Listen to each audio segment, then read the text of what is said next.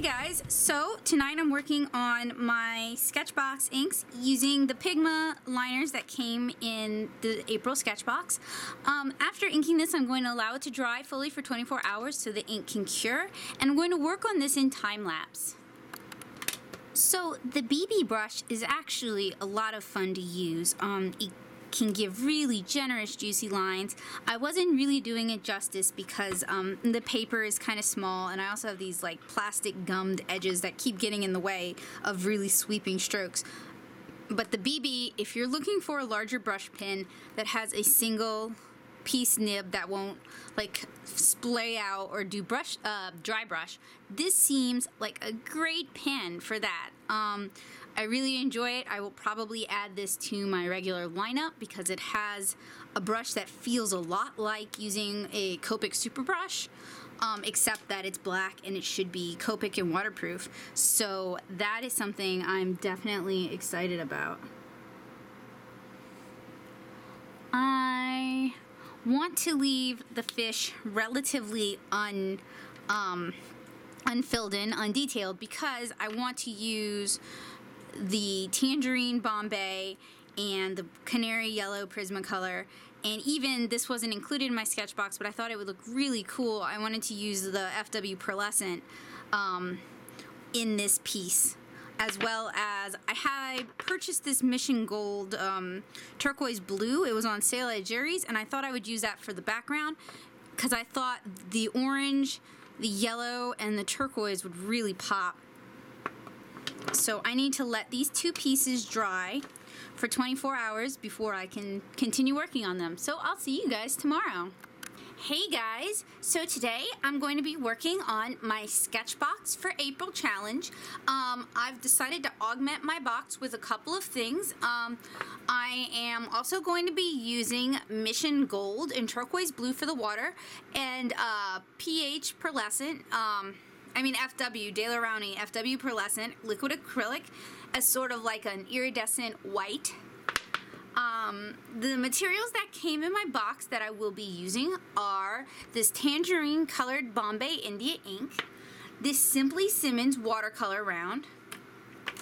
I already used my Pigma markers to ink these koi fish on fluid watercolor paper, and I also received this Prismacolor alcohol marker. Alright, so to begin with, I'm going to go ahead and paint in some of the water using this turquoise blue. And this is the first time I've used this brand, so it should be interesting. Now, the Simply Simmons brush, this is a fairly common watercolor brush. You can get these at Michael's, you can get them at some art supply stores. It's a synthetic, and the whole point of De La Rowney Simply Simmons, is that no matter the size of the brush, they're going to all cost the same. This Mission Gold does not have any sort of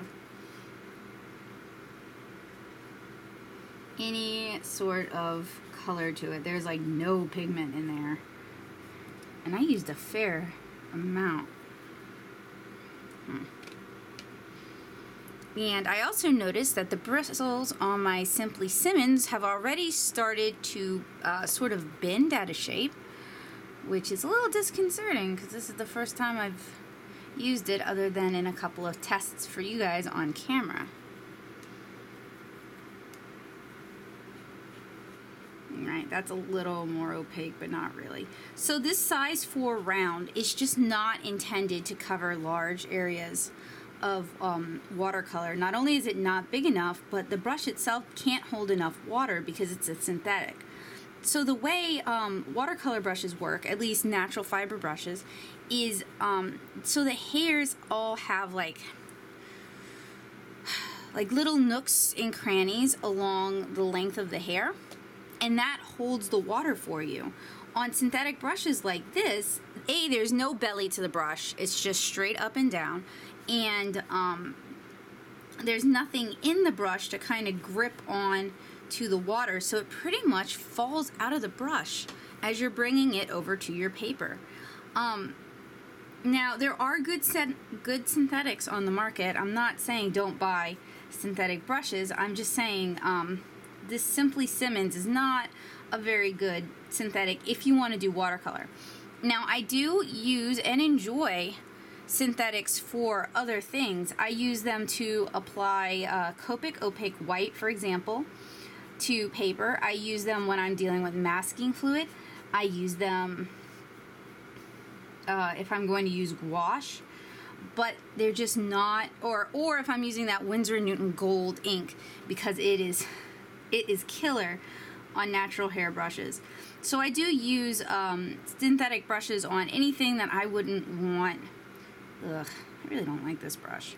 Anything that I wouldn't want to ruin a natural fiber brush with. Ugh.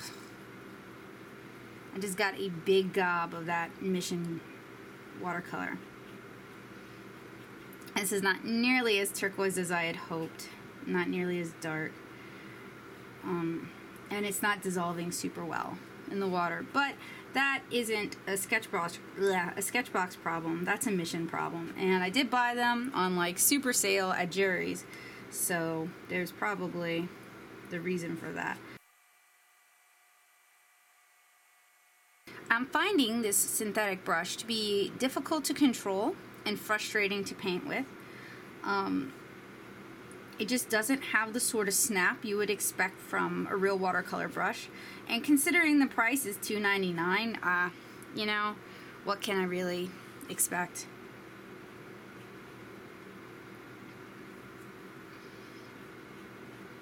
I'm a little bit disappointed that it was included in SketchBox, considering how common it is. But this is the basic edition, and I have yet to see what this month's premium box looks like, so they might have gotten something just like phenomenally better. Alright, so I'm going to allow this to fully dry. Alright, so my first layer of blue has dried, and I'm going to go ahead and pull out my canary yellow Prismacolor, which came in the set, and I'm referencing Koi on my computer. So if I get quiet or I pause for a long period of time, it's because I'm looking at the reference. And I use alcohol markers on cellulose-based watercolor paper, like fluid, fairly often, so I know how this paper handles markers. And I've used Prismacolors on these markers before. I actually use Prismacolors fairly often in my studio. If you watch my tutorials on this channel, you'll notice quite a few involve Prismacolor markers to some extent. The nice thing about Prismacolors is you can put water-based media on top and it won't lose translucent. Like, it'll still stay vibrant and beautiful because the two don't activate one another. Alcohol inks are not reactive to water, and water-based inks are a bit reactive to alcohol, so you might want to do, if you're going to do a technique similar to this, you might want to do your alcohol first. Oh, and one of my commenters mentioned that she doesn't need to see everything laid out. She wants to only see it up close. So I will oblige and give you a close-up view since you asked. Another nice thing about alcohol inks is you don't need to actually wait for them to dry before you apply your water-based inks, because the alcohol inks dry almost instantly. And for those of you looking for a spot of tutorial, I'm sort of doing like a crescent moon shape or a little dot on these fish to imply scales. And I'm using a flicking motion of the wonderful brush nib to push the sort of striations in the fin. So, since I can apply on top of alcohol marker immediately, I'm going to take some of my Bombay ink and drip it into some water because I want sort of a light wash to start up with. I want to build up my intensity. And I cleaned out my Simmons brush, although you wouldn't be able to tell because it still has some of that persistent blue in it. And I'm going to mix up my tangerine and start painting. So the thing with India ink, oh shoot, dang it, see, that's what I was complaining about these stupid synthetic brushes, is that they won't hold the water like at all, so I can't even pause to look at reference without it dripping out of my brush. That's why as a watercolor artist, I really don't use too many synthetics for my watercolor. I don't like them. They're cheap, and that's about the best selling point for synthetics. And I'm sure there are some of you guys who enjoy using them, and I think that's great, and I don't intend to, I'm not maligning your decision to use synthetics. I just don't like them at all, except to apply like opaque white. So, of course I want to hear from you if you enjoy using synthetics, but it doesn't make my dislike of them any less legitimate. Now, I think I started saying, and I didn't finish, that India ink, when it's dry, it becomes waterproof as well. So it's water solvent, water soluble while wet, and waterproof when dry. And I put the yellow down first under the gold to make it, under the orange, to make it just feel richer, since I am building up layers of the orange. Alright, so my first layer of tangerine has mostly dried, and I added some more tangerine into my water solution, and I might end up having to add a lot more. I didn't want to, I know, just work directly with what's in the bottle, but I didn't want to because it's an intense color. It's a very vibrant orange, which is true. The color kois do have on them. Koi, singular, I guess. No S on koi. And I will work up to that point, but white and orange koi tend to have like a little bit of buildup in terms of pigment, so I wanted to give myself room to work.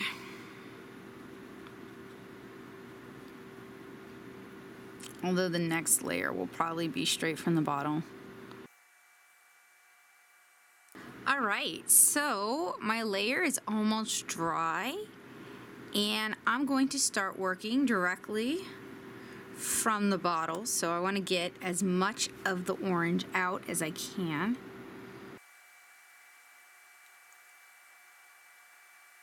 And you can see that orange is really intense.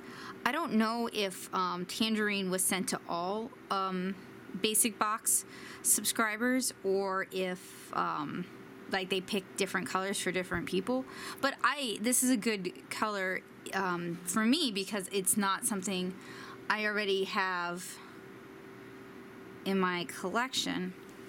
And a heads up for those of you who are so insistent that I get the premium box instead.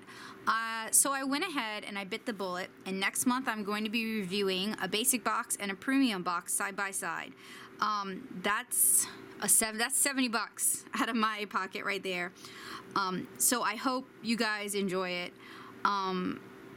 If you in general enjoy my content and you want to see more of those sort of comparisons, you can help facilitate that by becoming a backer on Patreon. So I'm just adding orange specks here and there. And I think I'm also going to go back to the yellow and just add some yellow dots here and there. Another thing about Prismacolors is you can build up, like with alcohol inks, you can build up the color to make it a little bit darker. And I do want to encourage a slight amount of bleed in certain areas. just because it'll look a little more natural, I think. All right, so my ink has dried, and now I have a couple of options. I can go in with the blue and sort of add some shading before I do another layer of blue on the background, or I can go in with a black Pigma to add some of the black details that koi have. And what I think I'm going to do is I think I'm going to go in with the blue to add some shading. All right, so I've got a freshly cleaned brush, and these koi would have blue shading along their sides, sort of reflecting the water, and their eyes would definitely have it. And you can already see the orange isn't getting reactivated by the watercolor. And I'm going to want to blend that out or dab that up a little bit just because it was getting a little intense. And this will help those yellow, white, and orange fish look like they actually belong in this environment. It's okay to leave some white as sort of a highlight. Now the India ink is causing a little bit of a resist with the water. Gonna dab up some of that excess blue just to sort of lighten it and let that dry. All right, so that layer seems to be mostly dry. I am going to attempt, I say attempt because I don't have any faith. I'm going to attempt to get this Mission watercolor to sort of darken up enough that I can use it for the background, especially with this wonderful synthetic brush. And because it doesn't hold any water at all, I need to work quickly if I want to avoid areas getting, like sort of having uneven coverage. Or rather, like, what I really don't want is like streaking from dry lines. And I've got some of the Mission watercolor as it is. No, is it Mission or is it Magello?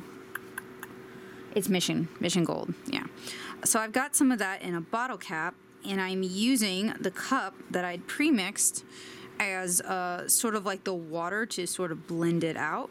I'm trying to work as quickly as I possibly can, because like I said, this brush is not putting much water down on the paper, so I need to be able to work fast. This brush just doesn't hold much water. That's definitely something. One of the cheap art supplies you can kind of get away with starting with. Just keep in mind that it is going to make painting a lot more difficult for you. So if you're just starting out, it's fine to have some synthetics in your collection. And there are some good synthetics. There are some that behave a lot more like natural fibers than this. This is not a particularly good synthetic. And there are plenty of times when a synthetic is just fine. Unfortunately, doing washes is probably one of the worst uses for a synthetic. Although my mop brushes by Cotman are both synthetics, and I really like them, and they do a good job holding and dispersing water, at least good enough to accomplish what I want to accomplish. But they're shaped differently, and they're made by a different company, and the fibers themselves aren't as springy as these. These are very springy, so you might actually find this brush is a good brush for like brush lettering. Although you're going to be constantly dipping your brush in water, as you can see me doing here.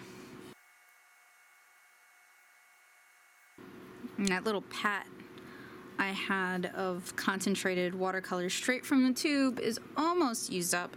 Hopefully I can finish this. I got a big glob of it on the tip of my brush.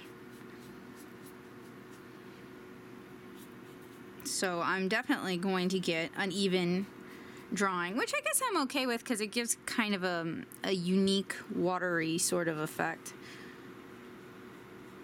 But because I was kind of applying my water in a weird way, it's not, I can't get a uniform wash. And to be honest, a size 4 round is just not, even if you were using natural bristles, a size 4 round is just not the size you want to be using. It's going to be very difficult to cover the area, but a synthetic that doesn't hold any water at all makes it even harder.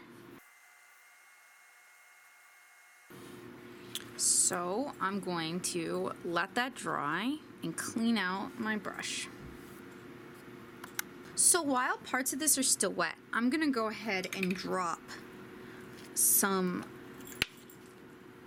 FW iridescence into the water. And this is where synthetics are your friend, because since they won't hold on to the water or the paint, you can gently tap them to do like a splatter effect.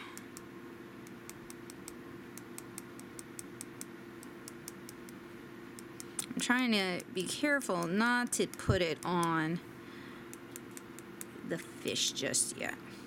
And I am taking advantage of the fact that some parts of my paper are still very wet because it's going to make that iridescence disperse.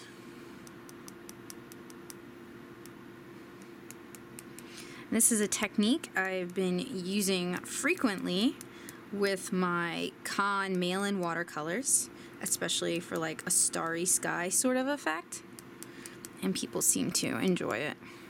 With these fish, it's gonna look a bit like bubbles. All right, now to let the whole thing dry. All right, so this is mostly dry, and I'm going to use the BB, which is black, to add in some black scales and to also delineate the eyes. And it seems like the pigment ink does not necessarily want to go over the Bombay India ink very easily. It's sort of resisting a little bit. So I would give it plenty of time to dry if you do want to use the pigment ink over your Bombay ink.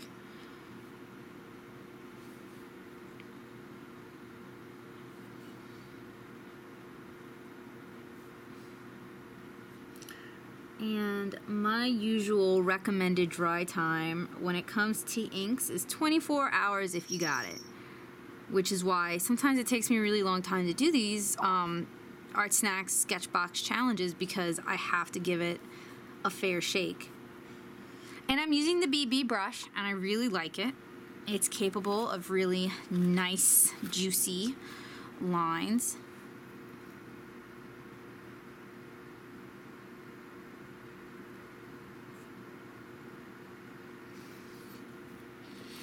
Feels like a great larger single nib, like single piece, that's the word I'm looking for, brush nib.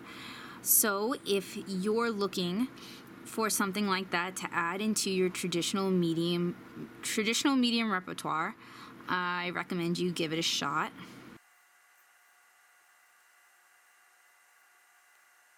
Yeah, it looks like the pigment that I put over the alcohol marker has already dried, whereas the pigment that I put over the Bombay India ink is shiny, and shiny means wet to me, so I'm going to give that plenty of time to dry. I'm also going to draw in some details on the fins, just some simple lines to imply, because fins have like these little spines in them that help them stay rigid when an animal, like a fish, is moving through the water. So I am just delicately drawing in those little spines with the FB.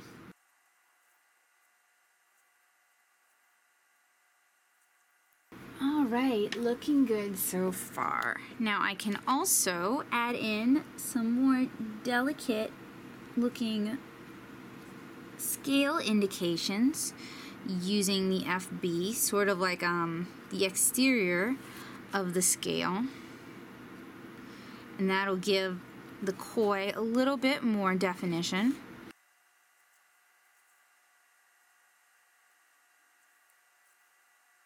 Alright, so I'm going to let that dry, and then I'm going to paint in some iridescent details with the FW acrylic iridescent ink. Alright, so my paint is a little bit more dry. Now it's time for the PHW pearlescent, and this did not come in my SketchBox. This is something I've had in my studio for a while. I am using the Simply Simmons brush with it. And I'm just painting a few iridescent scales and some iridescent details on the fins.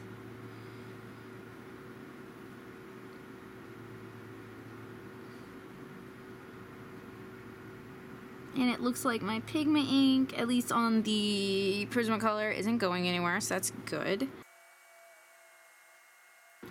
And kind of like the Bombay India ink, as long as this is wet, you can sort of blend it out with water if you want to. But once it's dry, it's not going anywhere.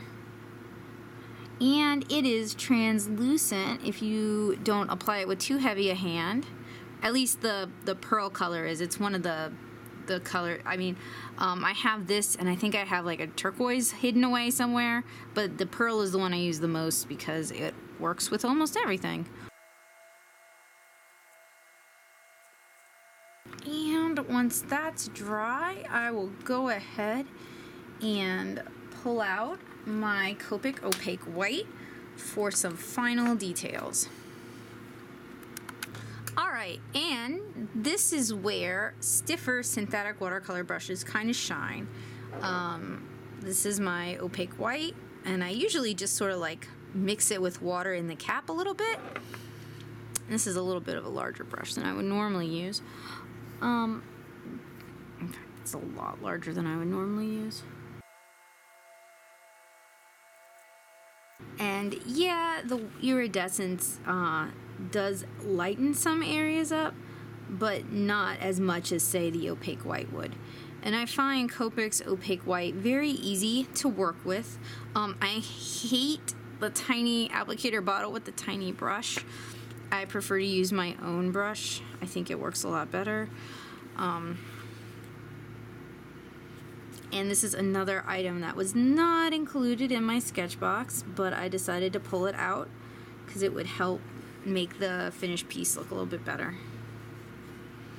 And this is another product that, if you add water, you can blend it out a bit. Unfortunately, my pigment didn't dry entirely, so it is trying to smear. And then on this fish,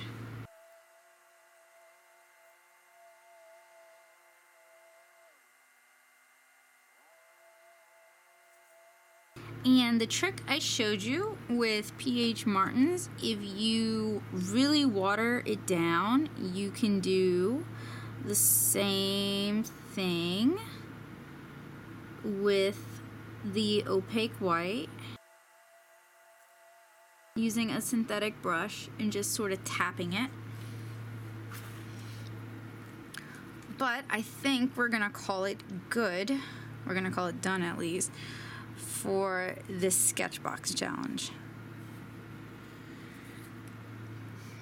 So, I'm Becky Hilburn. I hope you guys enjoyed this SketchBox challenge video for April. I used the supplies in the basic box as well as a few of my own.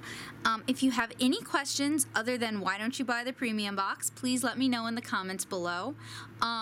If there's any materials you'd like to see me try, anything you're curious about, you can always send me a question.